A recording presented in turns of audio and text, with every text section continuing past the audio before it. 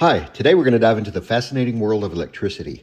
I'll focus on how home electrical systems work, but first we need to lay down some basic principles. So let's start with a few essential facts about electricity. First, electricity will only flow if there's a complete circuit or path for it to travel. Second, if a person touches something that's electrically energized, they could complete the circuit, which may result in a shock or even electrocution. Third, electricity always tries to return to its source.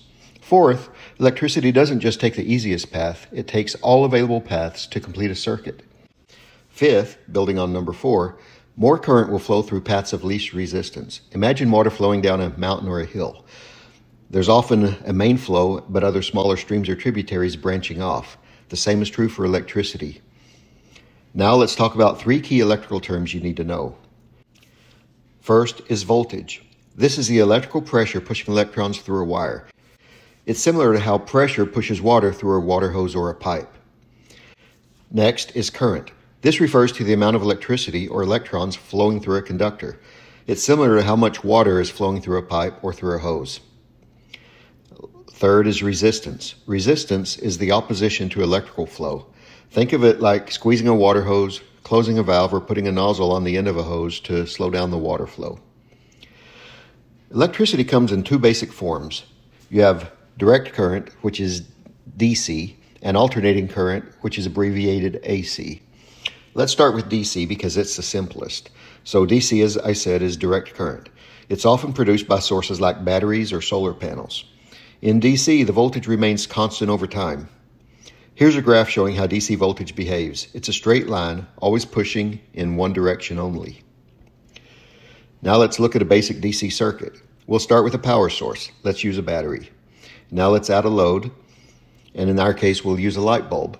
Now let's add a conductor to take the electricity from the battery to the light bulb. But wait, this light bulb won't light up yet. That's because electricity needs a complete circuit. It must have a way to return to its source, the battery. So let's add another wire to complete the circuit. And let's throw in a switch to control the flow of this electricity. Let me explain one thing. In this diagram, you see 2 yellow dots. These represent electricity. When the dots in my animations are not moving, it means the circuit is energized, but electricity is not flowing. Now let's close the switch. See how electricity flows from the battery through the switch to the light and back to the battery? When we open the switch, the flow stops because the circuit is broken or open. Now let's do something interesting. Let's flip the battery around. The gold part of the battery is the positive terminal. So once we flip it, you'll see that the electricity is now flowing in the opposite direction. Now let's switch over to AC, or alternating current. We'll replace the battery with an AC power source. In our case, this is going to be a transformer. Now, transformers don't generate the electricity, but they convert the electricity to a voltage that our homes can use. So the spring or the coil in the diagram represents the output part of a transformer.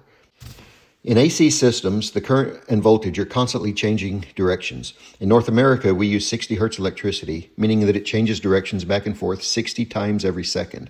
That's fast, but this graph gives you a basic idea of how AC alternates between positive and negative voltage. Now let's take a look at what happens in an AC circuit with a light bulb.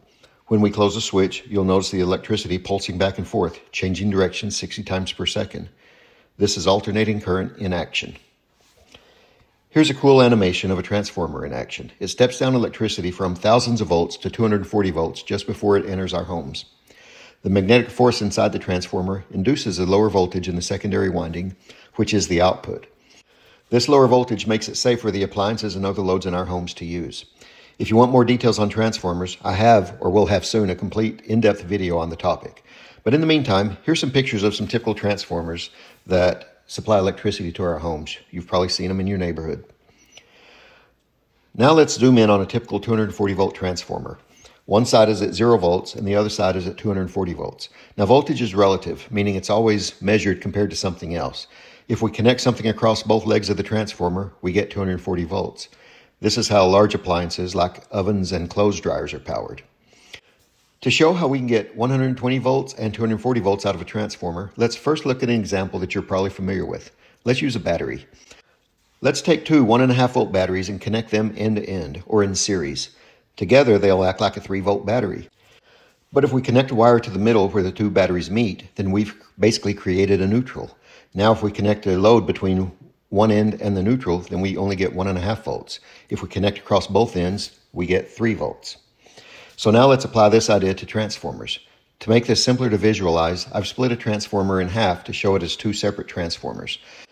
When we connect the two 120 volt transformers together with a neutral in the middle, we get our 240 volts across the combined transformer. This is how we get both 120 and 240 volts in our homes.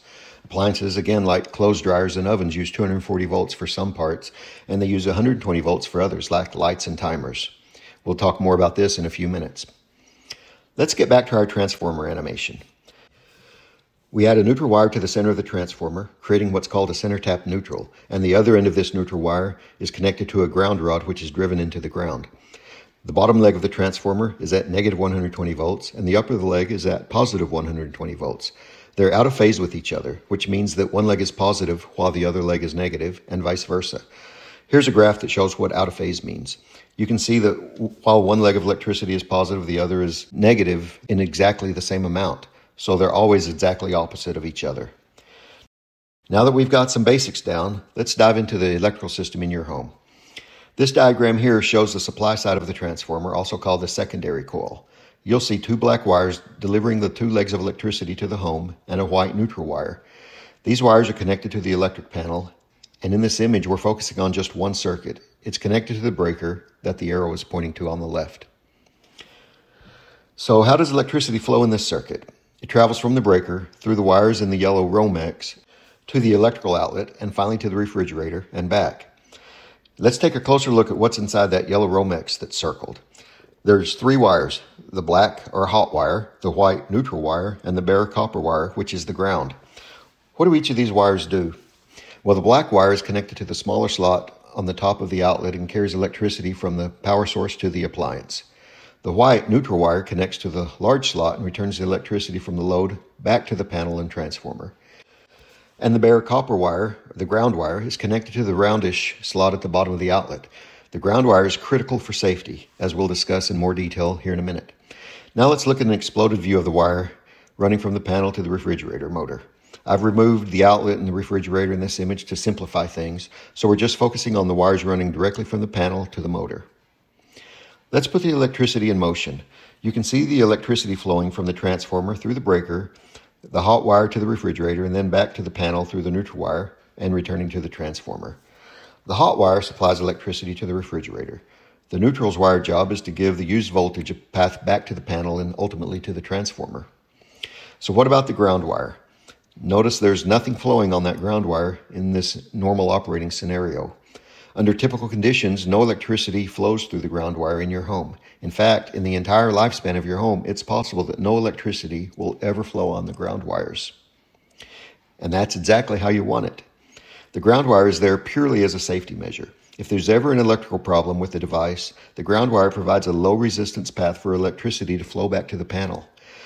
And since it's a low resistance path, a very large current will flow, causing the breaker to trip and shutting off power to the device with the problem. Let's break this down with an example. Imagine you've got a refrigerator plugged in. It normally runs on about 5 amps of current, and it's likely protected by a 20 amp breaker.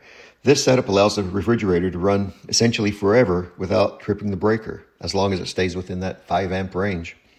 But now let's say that a hot wire inside the refrigerator comes loose and touches the metal frame. The ground wire from the refrigerator's cord is connected to the metal frame, so as soon as that loose wire makes contact, a large current will flow from the panel through the hot wire to the metal casing and then through the ground wire back to the panel. For example, if the ground wire has a resistance of, let's say, 1 ohm, the current flowing through that breaker and back on the ground wire would be 120 amps, 120 volts divided by 1 ohm. That's easily enough current to trip the breaker immediately. There, did you hear that breaker trip? It tripped to shut off power to that refrigerator and prevent somebody from potentially being electrocuted. Okay, but what if there's no ground wire? In older homes built before about 1970, many circuits didn't have ground wires. So if that same hot wire comes loose and touches the refrigerator frame, there's no ground wire to cause the high current to flow and trip the breaker. As a result, the entire refrigerator becomes energized, and if someone touches it, they could get electrocuted.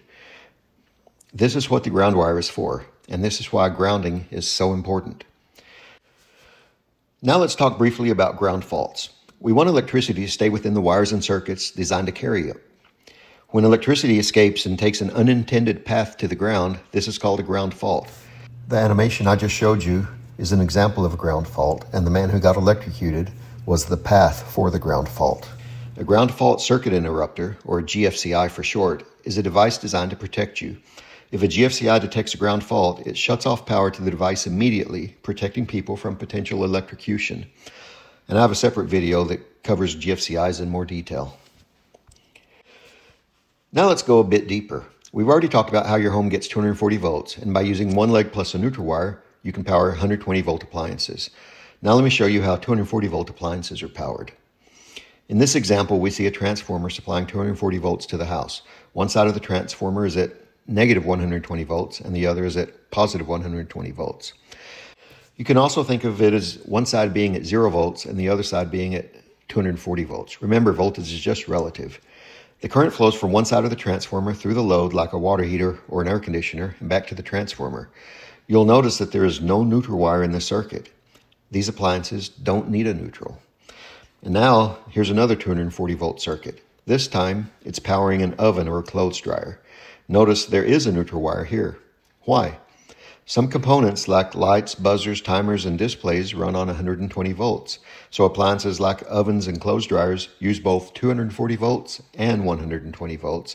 And this is why these appliances must have a neutral wire. You'll also see a ground wire connected to each of these appliances. All right, let's take a closer look at the function of the neutral wire on 120 volt circuits. Here's a circuit with 3 loads running on each leg.